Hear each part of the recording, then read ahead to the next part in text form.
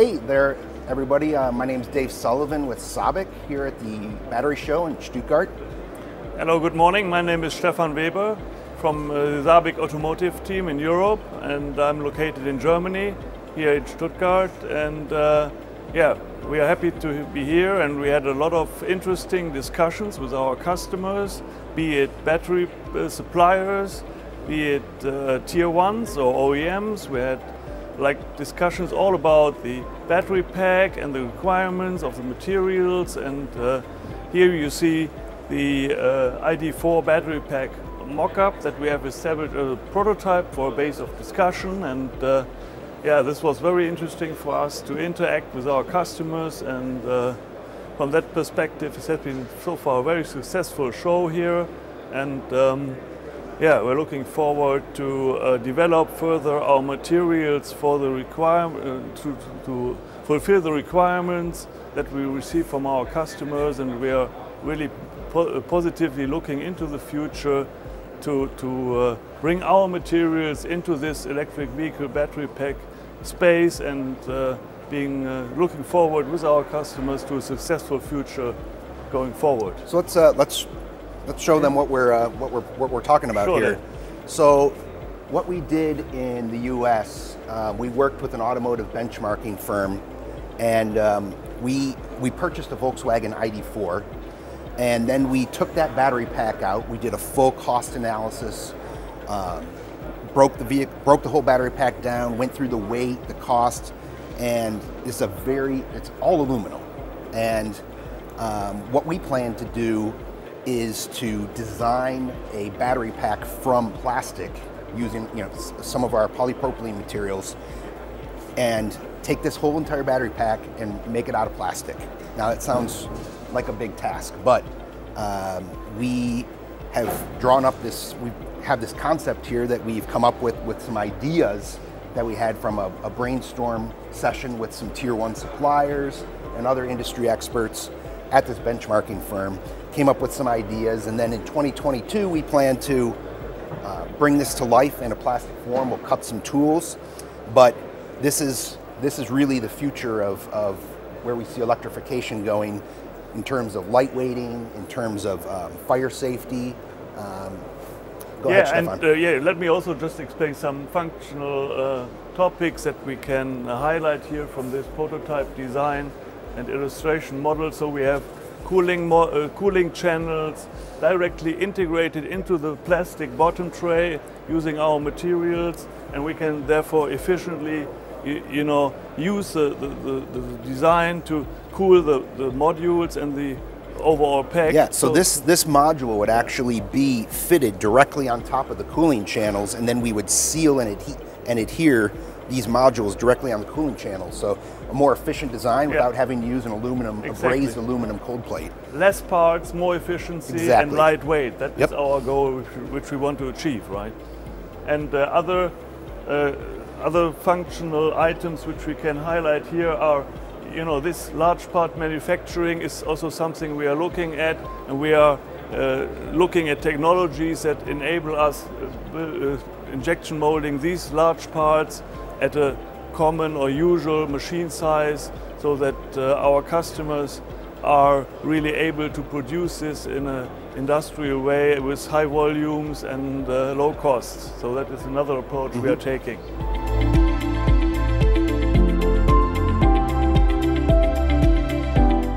So let's talk a little bit about the materials that are used today and the materials that we're proposing.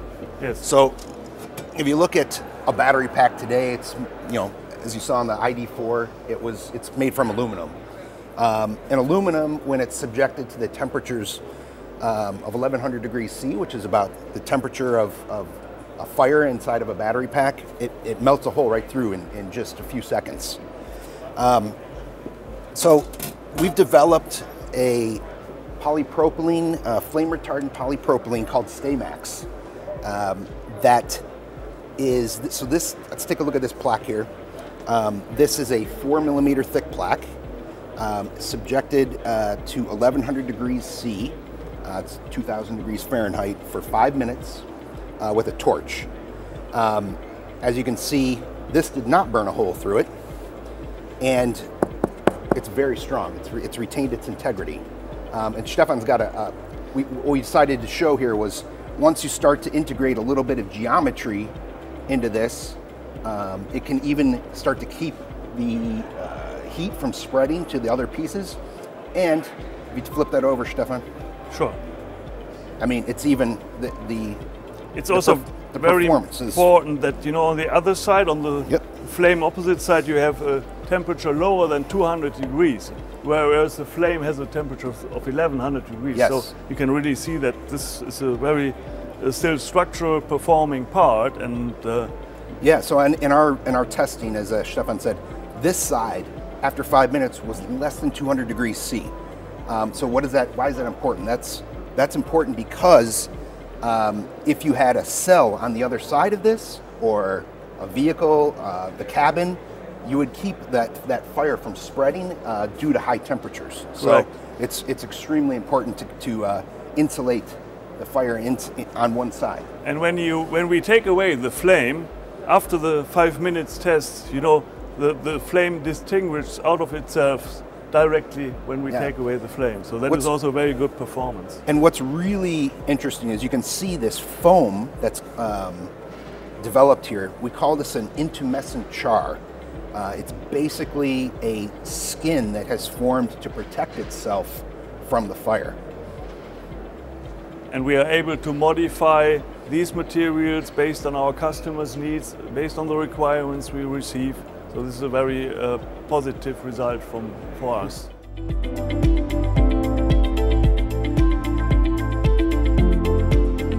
Just wanted to talk a little bit about the first part in production with our materials. This is from the new Honda CR-V plug-in hybrid in China. This went into production in February 2021. It's made from a polypropylene short glass, 30% short glass, with flame retardant. Yes, and it is really a huge, impressive part. It has a size of 1.6 meter in length and width is 1.0 meter, and we have certain properties and performance that we could realize with this part here. One is the structural performance, the mechanical stiffness, the low warpage. When you look at this part here, it's really very flat, and which helps us to provide a proper assembly to the bottom tray in this example here. And we have overmolded colors all around the outer border of the part, and we have threaded inserts which are integrated here on the overall surface. And yeah, maybe David, you can talk a little bit more about the regulations that Sure. we can fulfill. Yeah, and so this part helps Honda meet a new regulation that started in January 2021 in China. So in the event of a fire or thermal runaway in a battery pack, the government now requires that you give the occupants 5 minutes from the start of that fire to exit the vehicle safely. This cover, with its flame retardant properties, allows Honda to meet that new regulation. So, you know, our partners at Sanko Gosai, who molded this part, are, you know, they're very important in being able to bring this part to life in a very quick, short amount of time. But you can see that this part helps Honda keep their image of building a very safe vehicle for people in China. Another aspect we are looking at here is also the manufacturability of these large parts. So we are able to produce this part here at a reasonable machine size, and even bigger parts for pure electric vehicles we can manufacture with providing technologies, simulation tools, so that these parts are injection moldable in available machine size, and that we do not have to invest in too much machine costs from that perspective.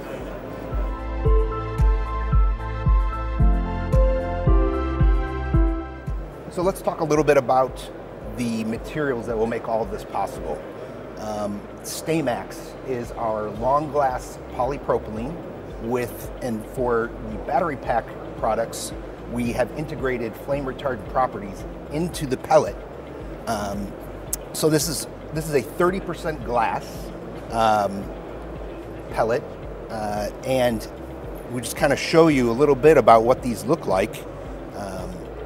It's polypropylene that is over glass. It's almost like spaghetti covered with polypropylene.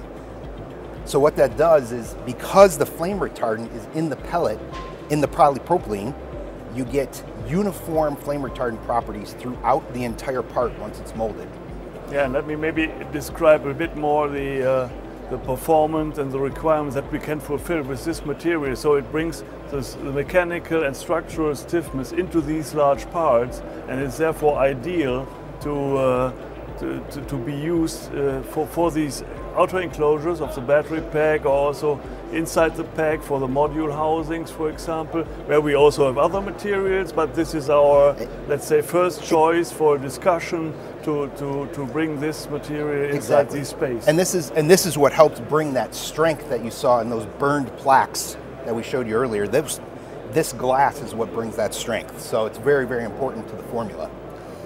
Exactly, and combined with the flame retardants performance, so we think this is really ideal material to start with, and we are able to modify the performance based on our customers' needs and their requirements.